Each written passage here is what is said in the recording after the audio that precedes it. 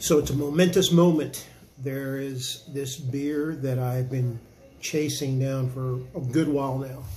This one and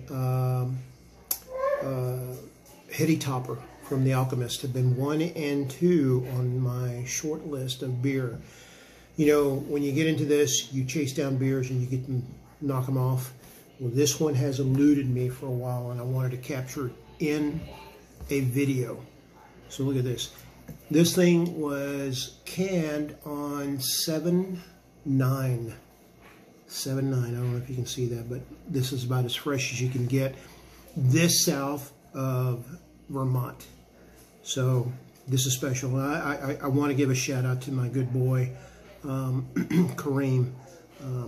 You know, there's special people in the craft beer world that you know, look out for you, and I truly appreciate people like that. So he had 2, he gave me 1. So what can you say? So anyway, I wanted to capture this because I've never had this beer. I've never had this brewery. I've heard nothing but great things from the Alchemist out of Vermont, and so here goes. So let's see what this is about. Oh, smells amazing. Oh, look at that color. You can always tell a beer whether it's going to be good or not by just the color of it. So, oh man, the anticipation is killing me. So looky here.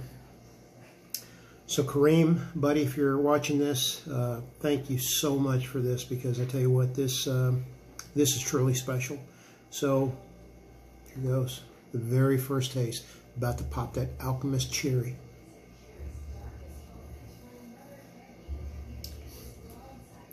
Ooh, bitter, hoppy, dank, but juicy. Lots of, there's a lot of bitterness to this one. Picking up a lot of pineapple, a lot of mango, a lot of the tropical fruits. Oh man. Yeah, this one is, it's a masterpiece. So anyway, cheers. Hope everyone's having a great weekend. Drinking some good beer. So from the Texas Beer Dude in San Antonio, cheers, prost, salud.